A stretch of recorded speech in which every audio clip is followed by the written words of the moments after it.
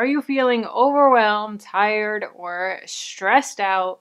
If you are, this is the video for you. I have personally been very stressed out lately. I've been just a lot of things on my plate with pregnancy and work and business and family and all of the things, and it's been a lot. So I've had to take my own advice and really put some systems in place to help me not be overwhelmed and not be stressed. So if you're struggling with stress, if you're struggling with being overwhelmed, this is the video for you. Stay tuned. I have 5 tips that are really actionable and practical tips that you can do to just take a step back and come up with a game plan on how to deal with it and how to assess your stress and how to come out ahead. Jumping right in, number 1 is make a list of what you would like to get done and what needs to get done.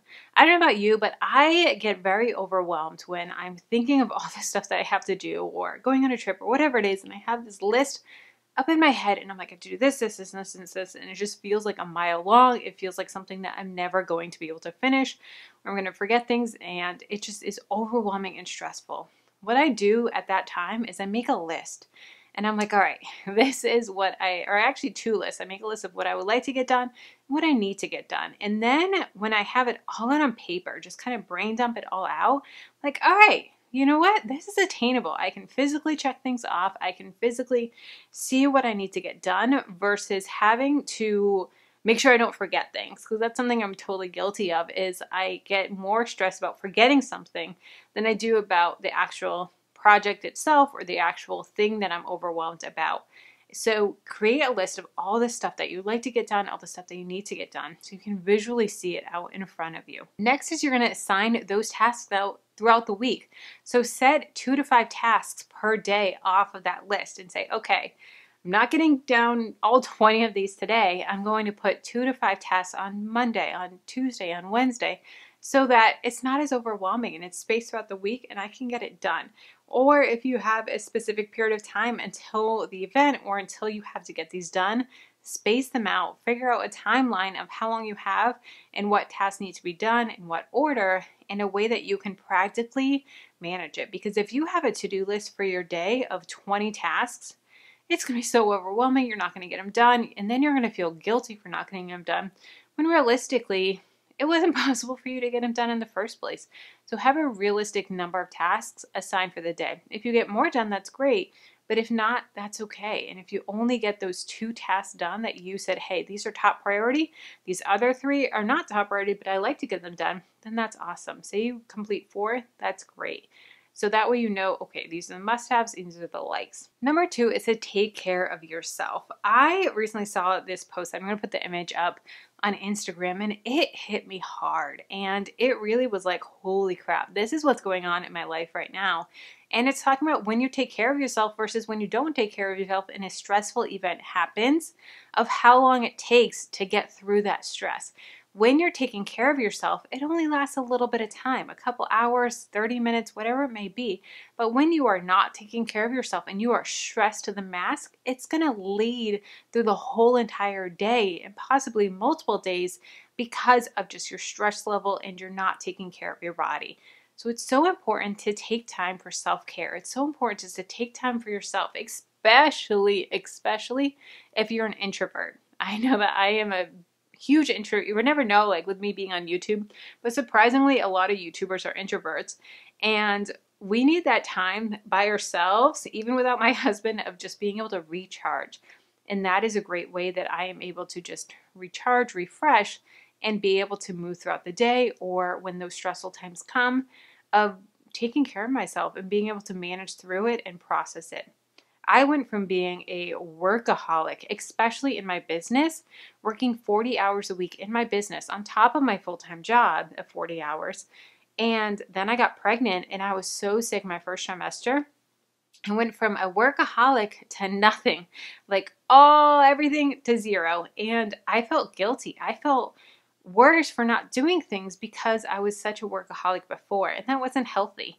And so you need to take care of yourself, and you need to prioritize doing whatever self-care looks like for you, whether it's being alone for a little bit, watching a show, like a funny show like Friends or something like that. Sometimes it's just scrolling through TikTok and laughing, or reading a book, or taking a bath, or going for a walk, or having lunch with a friend and just decompressing and just having a laugh and having fun, going to the beach, doing whatever it is that is best for you. Having that self-care is so, so important in helping you manage that stress. For when that stress comes, you're ready to take it on and you can handle it.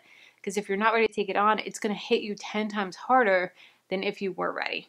Self-care, relationships, and community are so important for recharging. And it's amazing that I know that I've struggled with this a lot, and a lot of my friends that I've talked to and other YouTubers that I've talked to, is it was really hard going through COVID and not having that same community as we used to have. And we're made for community. We're made to have that friendship and have the laughs and have the people that we can go to and call and say, hey, I just need to talk this through, or this is what I'm going through, or this is a really exciting time in my life. This is a huge promotion that I got, or this is something that a really big milestone that I hit in my life, and I'm so proud of myself, and I want to share that with you. And when we don't have that community, it drains us. It's hard, and it's amazing how much our bodies and our souls and our minds were made for community. So make sure that you make that a priority, even when you're in the hustle season. I really regret when I was first building my business that I didn't prioritize community and my friends. And a lot of our friendships kind of just faded away. We didn't have a falling out or anything like that, but it was just oh, she doesn't call me anymore. They don't call us. And then next thing you know, it's been like 2 years and we haven't talked to that couple in forever. Or they were in our wedding party and then we weren't even invited to their wedding just because time got away from us and that community was lost. So really, really prioritize community, especially when you're in the weeds, especially when you're paying off debt, or especially when you're building a business, because it's so easy to put that first and make that your only priority. But you need to make it a priority, but also have the priority of community as well. Next, focus on what's going to help you build your business, or what's going to help you make more money, or what's going to help you, whatever your big goal that you're working on in your life, whether it's debt payoff or making money or growing a business, what's going to help you get to that point. So for instance, with me and my business makes money through creating content, and I get paid through ads or through courses or through products. And that's how I get paid. So me creating new products leads to more income. Me replying to YouTube comments doesn't grow my income at all. It's great for building the community. It's great for connecting with you guys. But if I only have a certain amount of time that I need to get working in my business, or I only have 1 hour a day, I need to be like, all right, what am I doing for that 1 hour today? I need to do something that's going to grow my income in my business. I can use those other tasks and downtime. I can reply to comments while I'm watching TV. I can reply to comments while I'm in the grocery store line waiting for a checkout. There's other things that I can be doing during those down hours. But if we're in a power hour, or we have 3 hours to work in our business, or 5 hours, focus on the things that are going to help you to grow, help you to reach your goal, whatever your goal is, and make that a priority, and really sit down and evaluate those tasks and say, is this pushing me forward towards my goals? Yes or no? No? Okay, that needs to take the back burner. Yes? Okay, that's what we're doing right now. Next is to have an accountability buddy. Have someone that you are able to be accountable for or be accountable to, and say, hey, these are the tasks that I'm getting done today. Here's what I'm going through. Or, hey, this is what I need accountability on. I need to have this done by this deadline. I have 1 month to get it done. Can you help keep me accountable? And they're like, yes, we got this. Can you help keep me accountable in this area? Yes, we got this.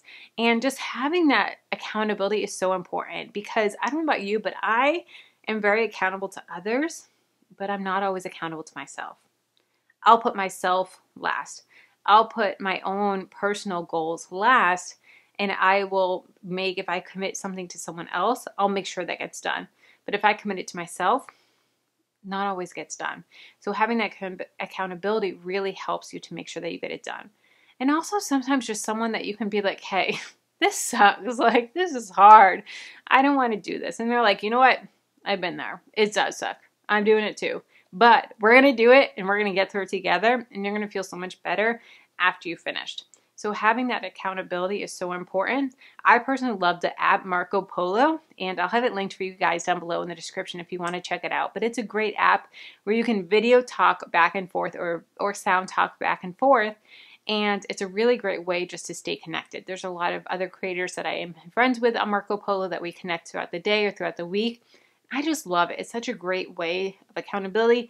To me, I like it more than texting, and it's more convenient than picking up the phone, but it's a really great way to have that accountability. So if you're looking for a great communication tool, I suggest Marco Polo, and you can use for accountability or friends or family or whatever it is, but it's a really cool app, so definitely check it out. Next is to set micro goals that are more attainable. I know that I get very overwhelmed when I have a Mount Everest of a project, and I'm like, holy cow, like, this is such a big project. I have to do this whole big thing. Like, I remember when I first was creating a course, and my first course that I ever created, it took me over 2 years to finally launch the course.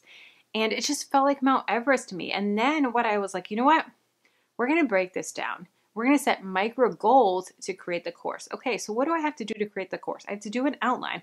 I have to create the content. I have to edit the content. I have to create a sales page. I have to create a lead magnet. I have to create an email funnel. I need to market it. These are the things that I have to do. When I set those individual tasks, I'm like, you know what? All right, we're checking things off. We're getting things done. And it seems a lot more attainable, and you can do it in actionable steps versus just, this is a huge project. How am I going to get this done? So set those as small attainable goals that you can get done. And this works for business, this works for personal, this works for your day job, whatever it may be.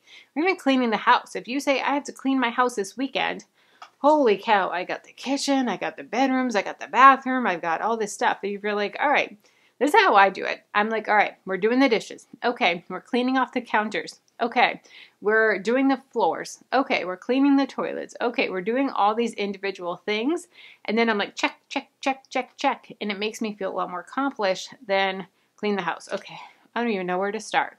So having those attainable goals that you can create and check them off, and then you also get that accomplishment. When you do, if you're looking through a list and you see check, check, check, check, or cross, cross, cross, it makes you feel excited and all right, we can do this and we're going to push through. Let's keep the conversation going. If you want to know how I make money online, how I grow my online businesses, check out this video here. And if you want to know 5 simple habits for a more productive life, check out this video here.